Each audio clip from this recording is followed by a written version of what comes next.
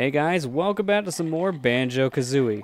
Now we're done with Bubble Glue, let's go ahead and take our gator friend here into the back section. I'm a gator. I can hover momentarily in the air while I keep spamming the chomp button. He's hungry. Yeah, I mean, hey, can you blame him? He hasn't really had anything to eat here, so... I have. What do you mean? He had the Yumblins or whatever the he did with Mr. Vile last episode. Yeah, but he doesn't have anything to eat in the frozen tundra. Well, I guess the Yumblies or whatever they're called are going to be hibernating during the winter. So I guess you're right. Yeah, well, not just that, but he's not going back anytime soon. So for him, he's I can get you food. And we found Cheeto again. Well, this is actually the first time we've ever found Cheeto, so you're thinking a little ahead here. Yeah, I'm sorry. This is the first time we found Cheeto.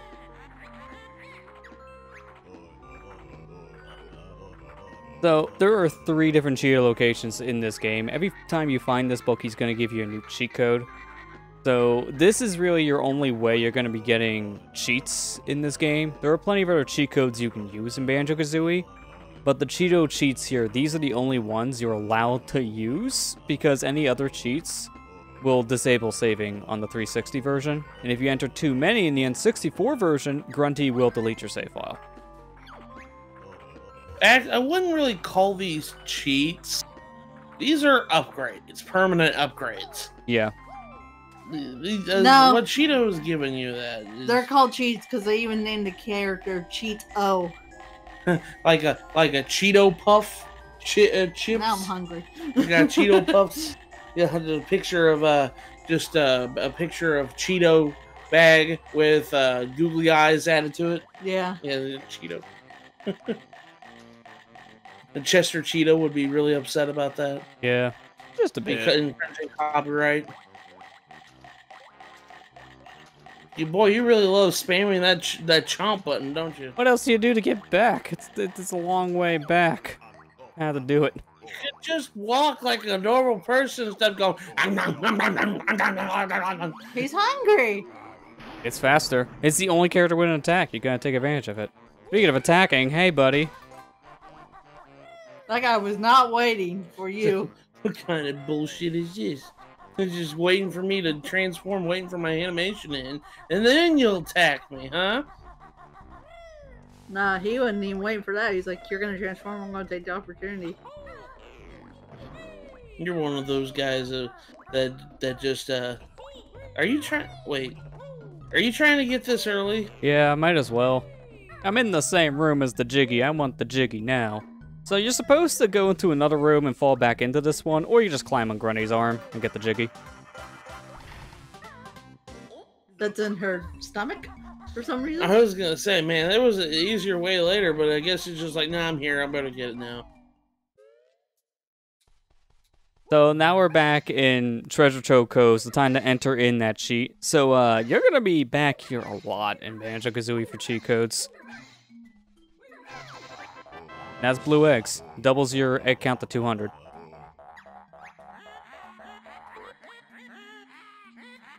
That lousy cheat for extra eggs won't help bear and bird. Chicken legs. Hey, at least she rhymed. Well, yeah. She stopped rhyming in Tui, so. Yeah, well, her sisters pretty much told her, hey, stop that. But then, her sisters also rhyme at times, so why did they have a problem with it? Going-wise, it was a little stupid. They're hypocrites, that's what it is. Yep. Now, look, Banjo, I know we just opened a door, but do you have to dance every time you open a freaking door? He likes celebrating. Don't you every time you open the bathroom door, do a dance. Open the garage door with your keys and be like, then it's like, oh, I gotta do my jiggy dance. No, it's more like going to the bathroom, just opening the door, doing the dance. Just go to the bathroom. Okay. Oh, we linked up a pot.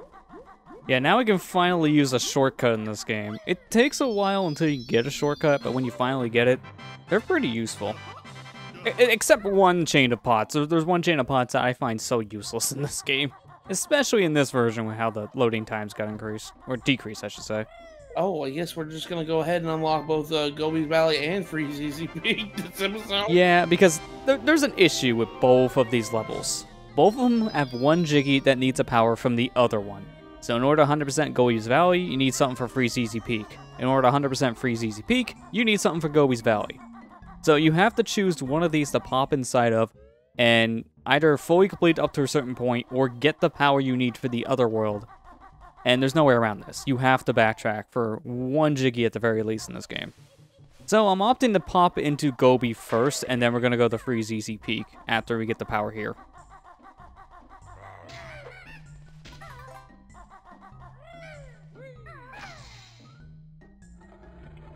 Yeah, this is how you actually go down into the previous room with the Grunny statue. You're supposed to jump in the spot. You gotta use the shock pad to do it. That shock pad would be useful for something else later, too. Since we already did it, we don't need to worry about it.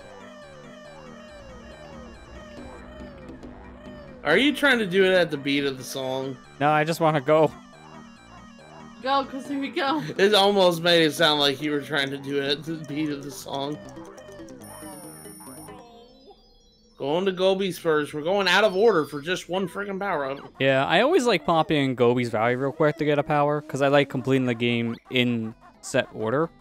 So since this is World 6, I'd like to complete World 5 before World 6. So it kind of feels weird to have to pop in here, get the running shoes, and then just immediately leave, but that's just how I play. Don't collect anything. Just don't. Power only. We're only here for a moment. Yeah, so this here is the one thing we need to come into this world for, the running shoes. Wearing these allows you to move at a much faster pace. And there's certain Jiggies that require these in order to actually make it to certain objectives in time or to do certain things. Yeah, and that's the last one in the game. Now, there's still one more, and it's in Freezeezy. Oh, that's right. I forgot. Yeah, remember, you need the power from Freezeezy to complete this world, and to complete Freezeezy, you need the power from here. The way I play, it's always the last one. So, my bad. I'm sorry. I forgot. Hi, Jinjo. We won't get you. You're just going to be stuck on that forever. Yeah. Wait your turn. Hi, Brentilda. Best friend at which school was Awful Fatty Hattie? That's kind of mean. Yeah, I mean, she's mean. Warty Girls Weekly Magazine. Oh, I called Brentilda Brental Floss by accident. My bad. And that's an insult. That's an insult to Brental Floss. Does he look this pale and green? Does he look like Shrek, but in a tutu? Does he look like Shrek? Well, apparently Shrek is God, so According to the internet, yes. why? I don't know. Became such a meme, he's a god. I mean, they have that one scene from like I think it's like Shrek 2 where his hand is glowing, and that's become a meme. I can't remember which one it was. You're unlocking this one too? No, you only have 400. Yeah, I can't really... Well, I can't really go in there if I want to for that reason, but I'm mainly just coming up here for two things. One is a pot. Well, what the heck? Yeah, I'm just getting in that early, but obviously when you fall in a pot when it's not active, it just spits you out. And then I came here for another Brentilda. Give me more facts. Disgusting Grintilda has rad bagels for breakfast. Ew. She usually has maggot pie for dinner. Yuck.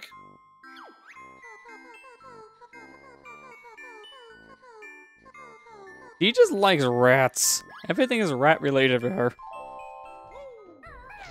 I want to know what happened to this sister in Tui. She never appeared, did she? No, she was kind of forgotten about. Just like Tootie. At least Tootie got a reference in Banjo-Tooie compared to Brentilda. Brentilda got nothing. Heck, Dingbot came back. You know, the character that was in the intro and then the ending. That's it. He comes back. It's a little weird. By the way, the laziest father in existence is right here. Yep. I hate Boggy. Oh, he's worse in the sequel. The wife has to do all the work. Boggy, you're horrible. Always will be. So over here is our final move in the game. After this, there'll be nothing else left to collect, in terms of moves at least. Aerial action.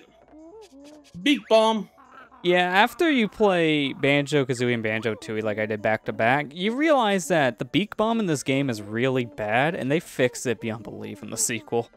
You can't really control where you're going once you activate Beak Bomb in this game, and you have to keep on pressing the button to keep on going in a certain direction too. In the sequel, you can control where you're going, and you can also hold the button to keep on using Beak Bomb.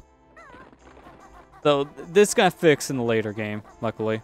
In this game, it's not bad, but it's kind of a risky thing to use. You really just use Beak Bomb when you have to in the first game here. Gotta help the Twinklies. Yeah, so they just want to get home, but they can't because people want to eat them. You hear when that happens?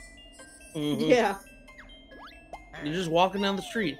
All of a sudden, giant crocodile comes over and eats your face. Now, I don't believe it's possible to do this in the 360 version, but in the N64 version, you can just get rid of one of these munchers and then go off screen because there's no more munchers on the screen. The Twinklies can just go through the tree and not get eaten. Because if you're not looking at these munchers, they won't respawn. They need to be on the camera to show up. But because this version's in widescreen, I don't believe that works here. Curse you, 16:9.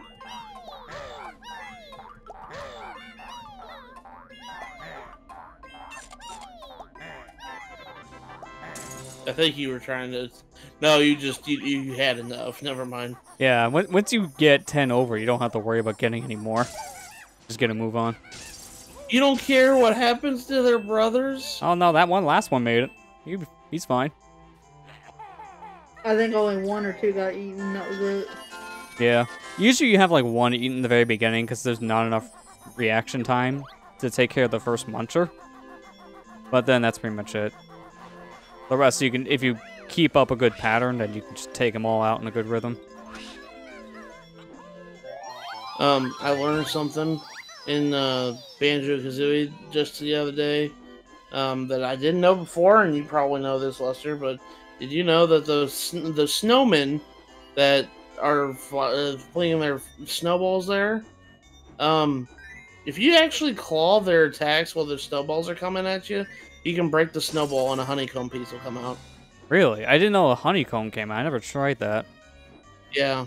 The honeycomb piece comes out, and you can spawn like 10 of them there at once. That seems to be the only way, then, in this game to get an infinite supply of honeycombs.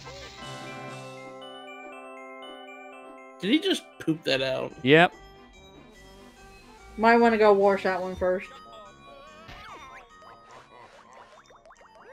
Yeah, that was a really bad spot to end on a Beak Bomb. This is what I was talking about earlier, where the Beak Bomb in this game isn't that great.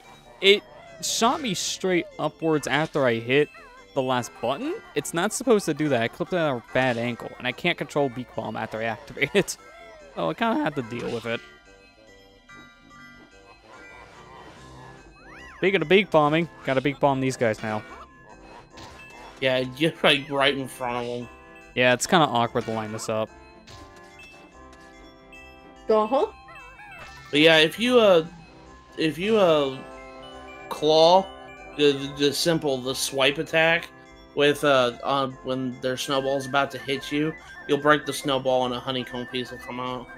So if you are like in desperate need of health, that's one way you can get it.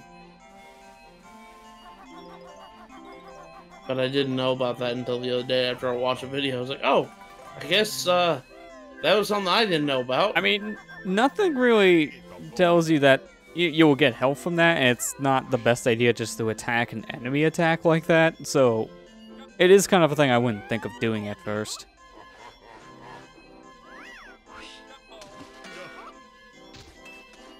Duh! I love whenever you bonk your head against them.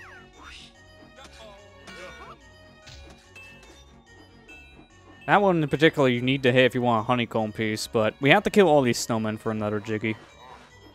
Yeah, because these are like the most... Honestly, these are like the most annoying enemy in the game. Yeah, well, it's because they can snipe you from like halfway across the map. That doesn't help. So I just like taking these guys out pretty early on. So now the rest of the level, you don't have to worry about it. Yeah, I don't like that. They're the worst enemy in the game for me. The freaking snowman. You're just leaving everything around. You're not gonna collect anything. You're just gonna activate everything. Well, I want to get to the top right away because I want to also get this stuff all collected on this long scarf. Because this stuff, if you don't take this map, is very easy to forget about. Yeah. There's a lot here, too. It's like a good chunk of your notes are just on the scarf path.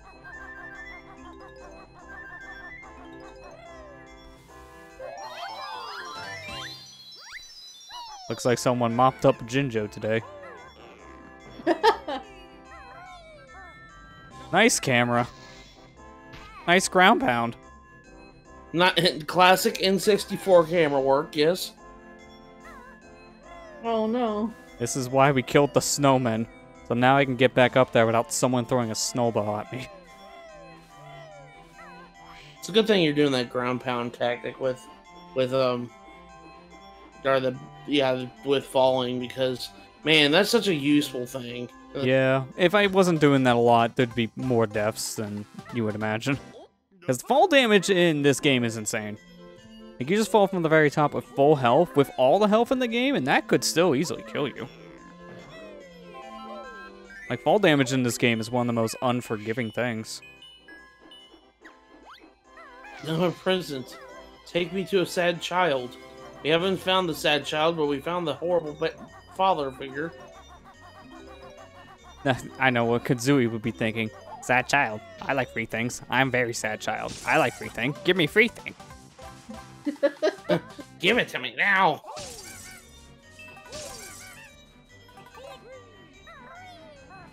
That's pretty much all the stuff on the very top of Freezeezy, so luckily fall damage now is not going to be much of a concern. I like how you're breaking those ice cube enemies. Really good way to break the ice with them. Hey, look, that pun was so bad, it made Boggy throw up a Jiggy. Found my sled. I was gonna say, like, this whole thing of him riding the sled down the hill, then landing on his stomach like that, how is he not dead? Yeah, that is the better question. That is a really sturdy sled, if you want to be honest. That should not have survived either. Yeah. Must be made of some premium wood. Ekum okum. Climbing these houses. I wonder who lives in these houses. We left on the lights. It's daytime. Turn them off, guys.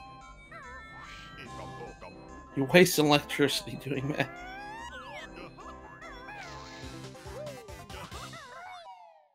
You know, what is with these N64 games? I just now realized, what is with these N64 just not carrying over your lives whenever you turn the game off? Yeah, I kind of wish that wouldn't be an issue.